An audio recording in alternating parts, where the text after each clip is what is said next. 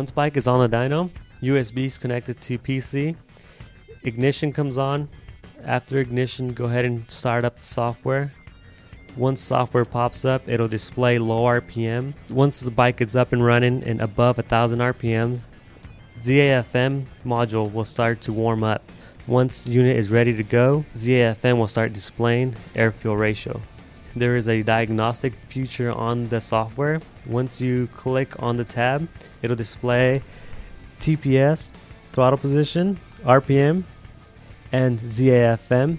It'll indicate whether it's okay or a malfunction occurring.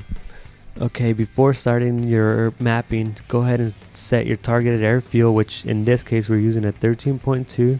The next step is to go ahead and clear all data that's stored in the memory.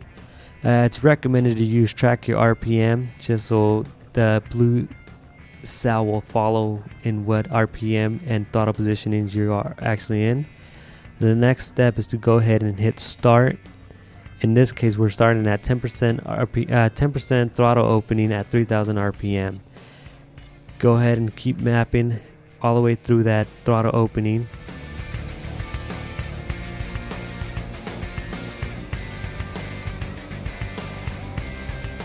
Next step is to go ahead and start mapping at 20% throttle opening. Recommended to start at the same starting point every time. Go across the board until the bike no longer could accelerate on that throttle opening. Meanwhile, the ZFM is giving you the suggested values you would need to enter into the main mapping section.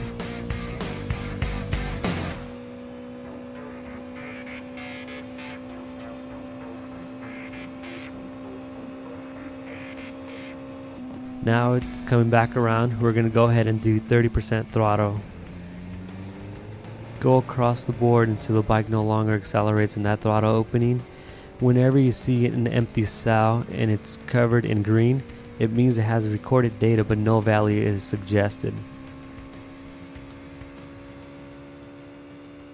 When mapping, you want to go ahead and continue the process to finish 100% throttle openings. Keep in mind it is suggested to use the TPS dial gauge on our software to keep track of your throttle openings.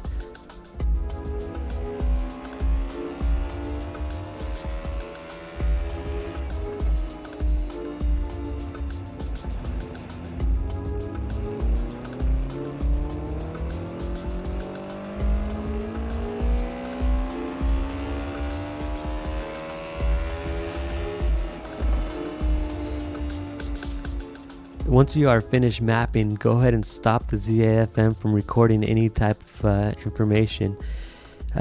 In this case, I have hit apply. It'll show you a warning saying that the data needs to be retrieved first before you go ahead and apply any of the values. Once you have hit retrieve, it pulls all the data off of the memory. Now you can go ahead and hit apply. By hitting apply, it has applied all the suggested values into the main map. As you can see, we toggle back into the main map and it has applied all the values that it has suggested.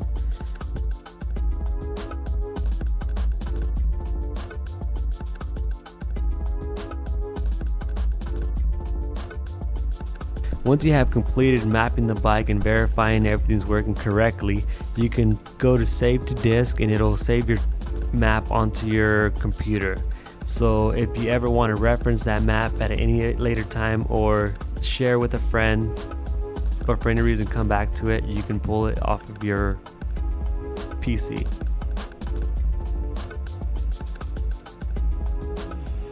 So we just have showed you the basics of the Bazzaz Performance product. Keep up to date with Bazzaz Performance products by visiting our website at bazzazperformance.com.